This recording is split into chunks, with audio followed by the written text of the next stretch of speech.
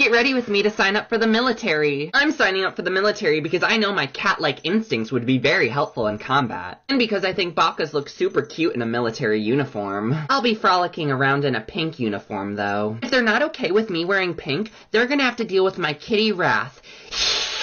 Now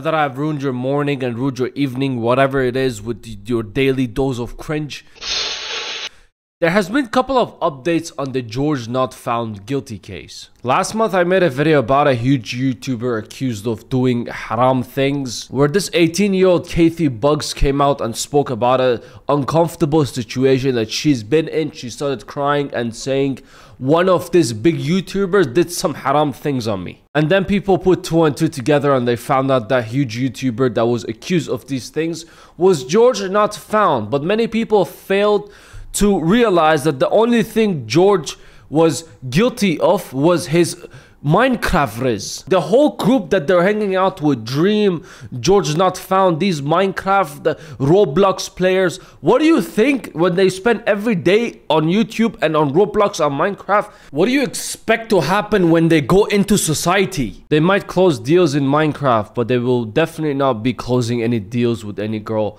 IRL. Maybe if the girl is into Minecraft, maybe they'll work in a weird way. They'll be, I don't know, scissoring, something like that. But to basically sum it up, these Minecraft, they were at VidCon last year. It was George-not-found and a couple of his friends. It was caiti and a couple of her friends. The first night they met up at the hotel, nothing happened. The second night of VidCon, almost the last day of VidCon, they all decided to gather up at George-not-found's hotel, so they all started to drink. And that is a time where caiti came and said that that night was the most horrifying night of her life. She could not breathe. She felt really uncomfortable. She felt really disgusted with herself, but what she really was disgusted was by his riz. Because while they were sitting on couch, these two people cuddling and spooning, this is where caiti says she felt really uncomfortable, is where Mr. Minecraft started tickling her. Now there's many kinks out in the world that I don't understand. Some people like armpits, some people like feet. Feet I will never understand. My friend, it's disgusting. But tickling is a thing as well. I've seen some videos where people go and sit down, they're like, tickle me, I'll pay you money. And how does it work? You tickle each other, or you get tickled and you're like, holy shit, I'm coming. I don't get it. Maybe it's a way to turn yourself on or whatever, but whoever comes near to tickle me, I'm very ticklish. Just be aware. If you see me in public, you try to tickle me, you're going to get elbowed. Long story short, after a while, caiti comes out and spoke about this whole thing. George also made a response that said like, oh no, caiti made it seem like they've been taking advantage of, came in strong as a 18-year-old, you know, like crying girl who's been into a very traumatic experience. And George responded that none of this is true. Yes, the age gap was big between us, but I was getting signals, I was getting the vibe. And let me correct on some of the some truth came out about the case, about the last video that I made. Let me correct some of the stuff. First of all, shout out to Lyrics for making this a long ass 46-minute full of context and details, which probably took him 6 months to make video. This is one of the girls that was with caiti that night. This is caiti's friend who spoke about the situation. Went back to the hotel, and that's where we came from. It was a 16-out party. No one drank. People claimed that we came to the hotel having already drank. We didn't. We went back to the hotel, didn't drink, went to their hotel room, and that's when we started to drink. At the time, all of us girls were already really drunk from the party we were coming from, stumbling and everything. No one drank. Now there's many points like this in the video that Lyrics made.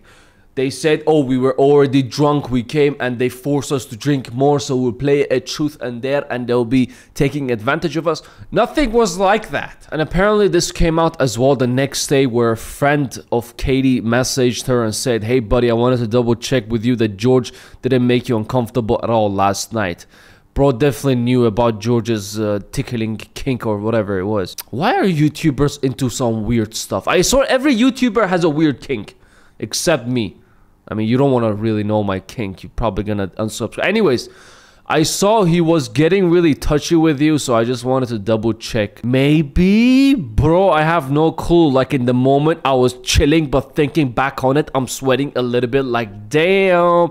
And especially after verifying, so he knew I was 18. I also didn't know I was chilling at the moment because I was drunk. And she came up on the video, if you guys saw, that she went full on, like, I couldn't breathe in that moment. She said a lot of specific details about the situation, and if a person doesn't really was chilling in the moment and was drunk, they wouldn't remember this much detail about it. My best guess, they were only chilling on the couch. Things were actually going good, and Katie would have never even came out and spoke anything about this till the moment, the second George started tickling her. Now, Katie has been going left and right with posting messages, posting threads, posting DMs, posting all these things, trying to bring George Not Found down for some reason. We still don't know the reason.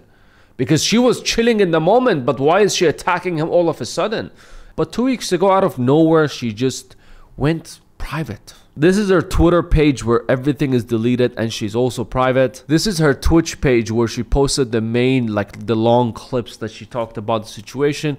And if you go in her Twitch right now, the last video that was, uploaded was 5 months ago.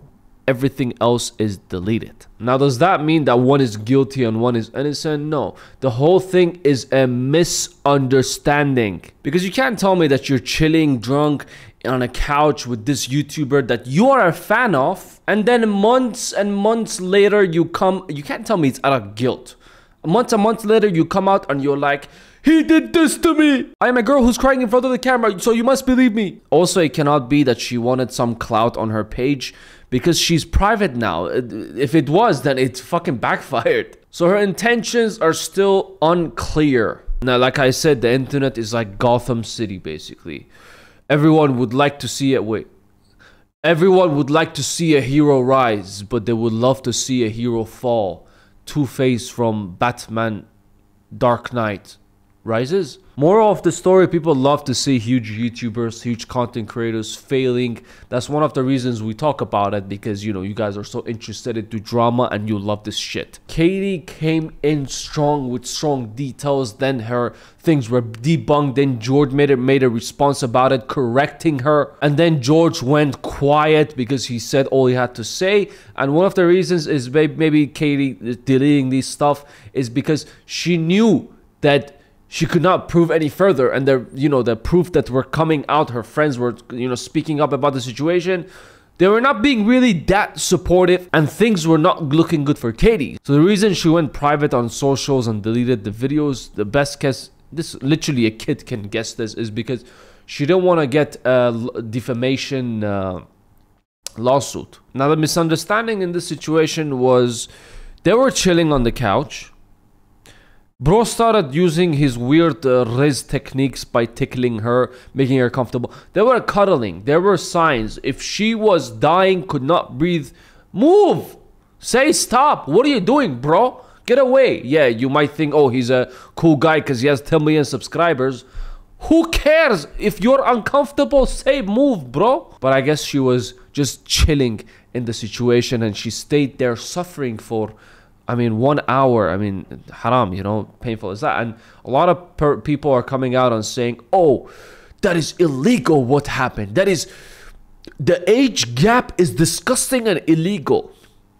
It's disgusting, but not illegal. Yes, there are still teenagers, there are still kids. What do you think? And the 18 is the legal age because you are old enough to make your own decisions. Now, yes, if a 30-year-old hooks up with the 18-year-old, is it illegal? No. Is it disgusting? Yes. So people coming out and saying, oh my God, ew, disgusting, oh my God, illegal, jail. Doesn't work like that until they force themselves on a person. And in that case, age doesn't really matter. It's just illegal in general. I look forward to see what other YouTubers get exposed for their kinks. But I think with this drama, that's it. Katie's just gonna go, offline for a while, then she's gonna come back. People are gonna forget about the drama, and that's about it. George is gonna go play his Minecraft and forget about girls after that one incident, and yeah, that's about it. The whole drama is done. Anyways, so I wanted to update you about the situation. But yeah, take care of yourself. I'll see you on the next one.